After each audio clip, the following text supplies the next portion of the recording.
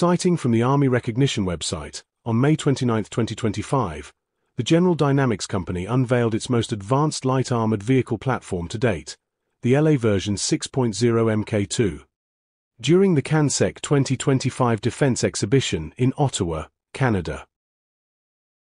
The new variant integrates a new weapon station armed with loitering ammunition, a 30mm autocannon, and an anti-tank missile launcher, representing a major leap in battlefield capability for the Canadian Armed Forces.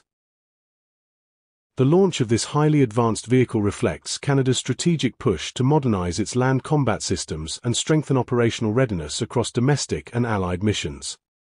The LA version 6.0 Mk2 builds on the legacy of the LAV-3, which served as the backbone of Canadian infantry mobility for nearly 2 decades.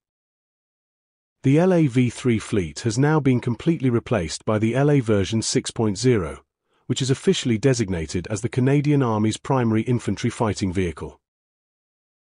This all-weather platform provides superior protection against ballistic threats and improvised explosive devices, thanks in part to its battlefield-proven double-V hull design. Capable of speeds of up to 100 km/h on the road and fording hard-bottomed water obstacles up to 1.5 meters deep, the LA version 6.0 offers unrivaled tactical mobility across a wide range of terrain. One of the most striking features of the Mk2 version is its armament.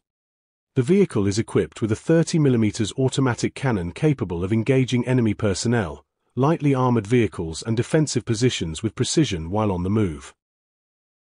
A coaxial 7.62mm machine gun supports this primary weapon system to engage close-in threats.